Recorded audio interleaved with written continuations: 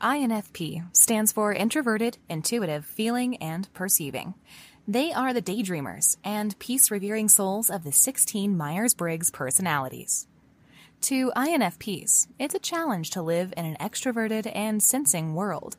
While everyone pursues power, ranks, structure, and money, society treats our very core, compassion, peace, independence, vision, and creativity as inferior or merely a bonus.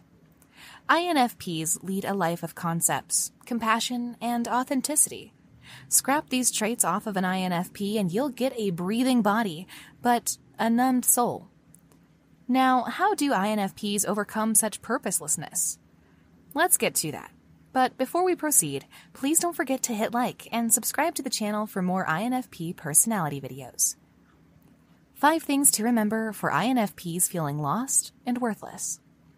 1. It's not that you're purposeless. Rather, you're in the process of discovering it.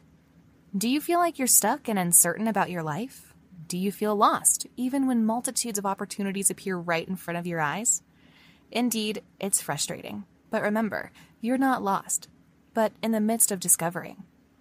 Having extroverted intuition function as an auxiliary makes INFPs natural discoverers.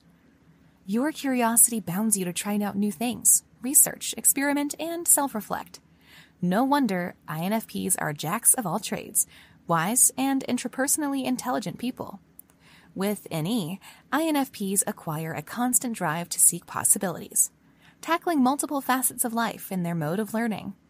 That said, there's no way people can cage INFPs in a box and expect them to work at their best. Remember that INFPs are not bound to just choose one, when we're wired to do enormous life experimentations. 2. Compete with yourself, not with others. INFPs have a nasty habit of comparing themselves to people. But here's what I realized after years of observing my own insecurities. It's that INFPs shine the brightest when they mind their own business. As we shut off our social media accounts, we see no one flaunting their businesses. No one brags about their achievements. We don't have to keep up with the Joneses. No one tells us what we're supposed to do, and no influencer suggests rabid life goals. Basically, we can build a wall against our insecurity, refrain from competing with others, and focus more on our growth. 3. Know your core strengths and stay true to them. Stop leading a life where you never make use of your strengths. I once questioned myself. Why did I take years of engineering courses when I'm into philosophies and understanding human connection? I once believed I wasted years on a skill I don't highly resonate with. Do I regret it? To be honest, at first I did. But as I mentioned above, INFPs start off as a blank slate and need experiences to uncover their supposed path. If we didn't try multiple courses in the past, we wouldn't realize which paths actually work for us. Don't regret the experiences we spent our time with.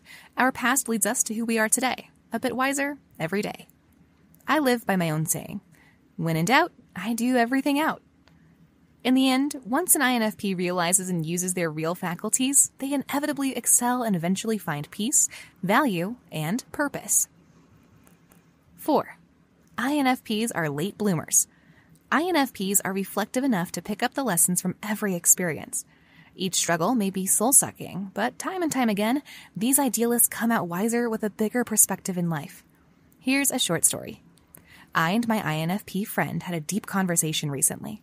We talked about the secret battles we fought in the past, the time we disappeared from the world, and the months we blocked everyone, both personal and online. We admitted how gloomy and hopeless we were and shared the stories we were too ashamed of back then. But this time, we're not complaining. Instead, we're amazed at how every pain we felt before start to connect like puzzle pieces. It seems like everything just clicked and made total sense. As INFPs experience a whirlwind of emotions, struggles, and disappointments, they will eventually reach valuable conclusions too. After numerous heartbreaks, they start to understand life better, understand themselves better. And once INFPs reach a finale, they set their sails again to discover more in life. That's just how INFPs are, and there's nothing wrong with it. Truly, we bloom late, but we'll glow great, grow wise, and lead a hopeful life.